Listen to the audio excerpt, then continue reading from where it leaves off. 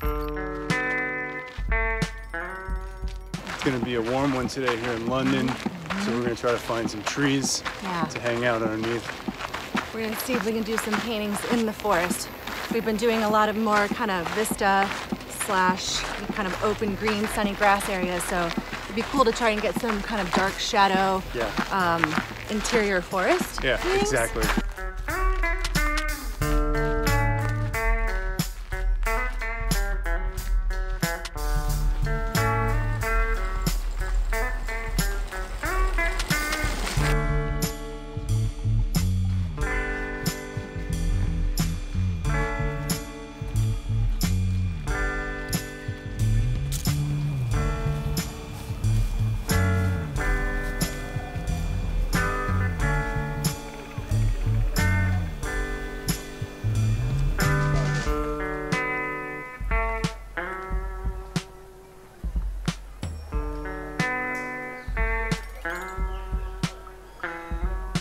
I was thinking about doing this direction, which I was just talking about before, but now this is kind of the same idea, but I kind of like the design of this tree and how it arcs this path that enters into the forest. So what I'm thinking instead is maybe keeping this main big tree kind of more center, having those trees that are in the background kind of anchor it on the right, and then everything that kind of hangs over the path on the left, and kind of keep this circle somewhat in the center composition, and then really just make that glow as if it's just blasting sun outside the forest, and this is kind of a little bit of a shaded area of calm and serene beauty. So I think if I kind of anchor myself here, this scene should remain somewhat intact, I think, for the next hour. Alright, I got my palette set up.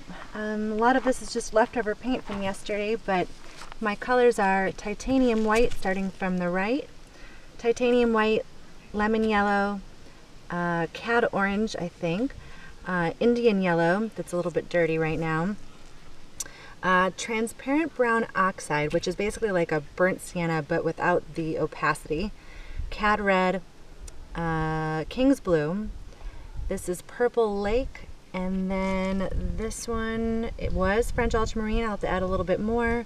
Ivory black, and I believe that's phthalo green. So right now I don't have any cad yellow on there. I can make that with the white and the Indian yellow pretty well. And also, since Indian yellow is nice and transparent, it serves a lot of purposes. So I'd rather have that on my palette than just kind of grab the cad yellow. I've got my palette knife, a little rubber scraper. This was an essential oil bottle that's now serves as my painting medium, which is Gamblin solvent free medium that I just put in there. It's a nice little travel size. So that's basically my linseed oil in a sense, but with a little bit of fast drying medium with some Galkit in it. And then my brushes, just an array of brushes, some synthetics, 1 or 2 bristles, which we've talked about this on the way over here. More bristles would be nice outside, so I think I'm going to experiment a little bit more with what I bring on my plein air trips.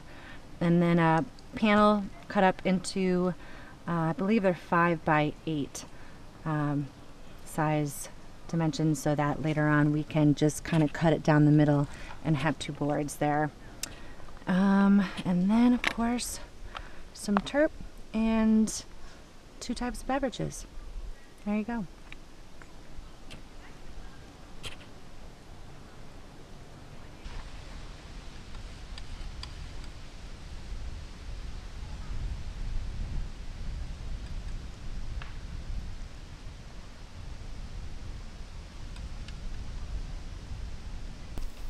So what I've done here is I've done just a little bit of pre-mixing.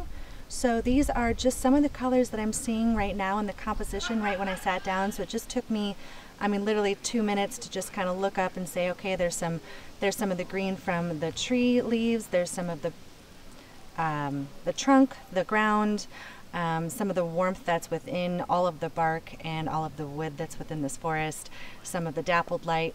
I'm going to have to skew these as I move along, but at least I have something mixed up where I can kind of just add to and get me there quicker.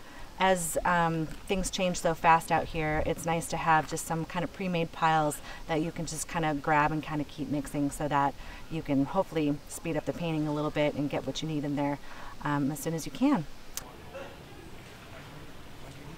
Yeah, it's a great walk, but like by the end of the day, you're like at mile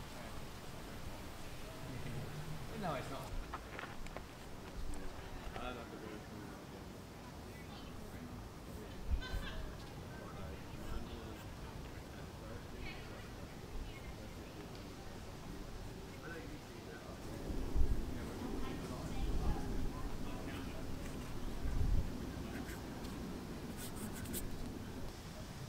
There's a couple sitting here right now that they just came over and sat down, which is actually be perfect right here in this little composition. So, or in this little spot. I'm gonna see if I can fit them in. I'll put them in for now, and then if I have to change it later, I'll do that. But let's just see if we can kind of get just at least where they're sitting.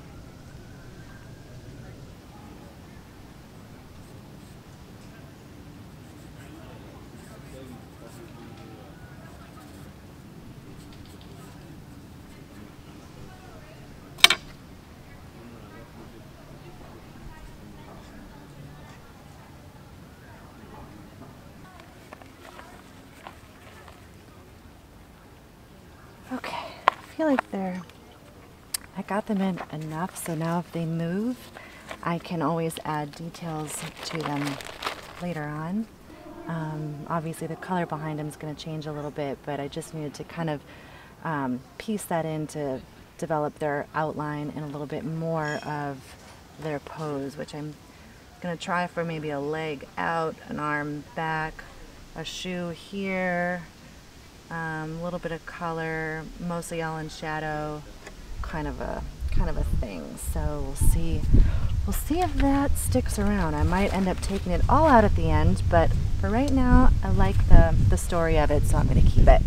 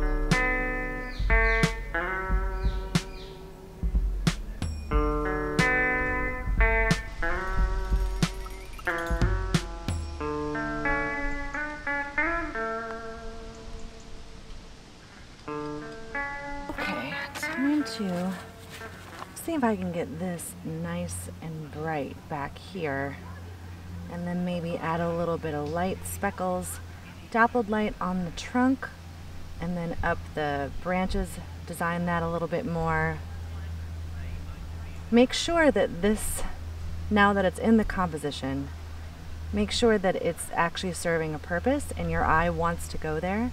Because now I've got a really strong focal point. Not only is it high contrast, but they're people. So if those were gone, it's a little bit more balanced, but it's a little bit more just dead center now. So I have to make sure that this is serving a purpose and shouldn't just be cut off in the end. Or the other option is removing them all together and just really just making it about the tree and the forest looking out into the sunny path coming in. So I'm gonna see what happens if I kind of push some contrast over here, push a little contrast right here, and put some dappled light on the tree. Then I'll see if I need to remove them in the end.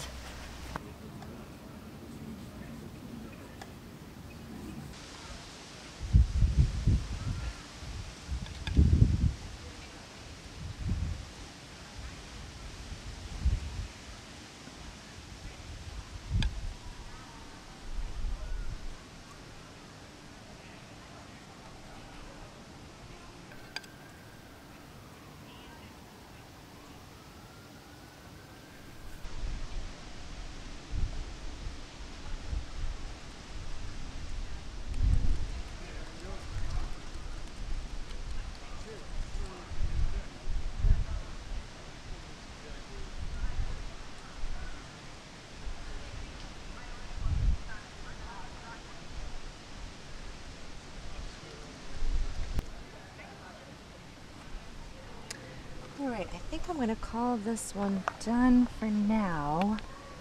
I got what I wanted in there. My goal was to just really go with just the vibe. Why is it so lovely to sit in this cool forest on a hot day? I mean, what is so pretty about it? So I try to just kind of think about those things and try to be really loose with it and go with some of the first colors that I'm seeing rather than over-analyzing every little nook and cranny, even though you want to, because every little section has a variety of just beautiful harmonies that you'd want to hit completely, but you kind of have to pick and choose. And so I went for the overall vibe, and I'm happy with it. I wanted to kind of stay lighter. My instinct is to go really dark, especially if I'm dealing with a lot of high contrast like this. So I kind of upped my values overall. So when I bring it back inside, it's not going to be super dark. Hopefully, that's the plan. I feel like I kind of resolved one of my issues when this couple came and sat down. Obviously, that became the focal point, which I think is really nice. Now it's a really lovely story, which is kind of what I wanted. Was kind of just set up for that exact little moment to happen.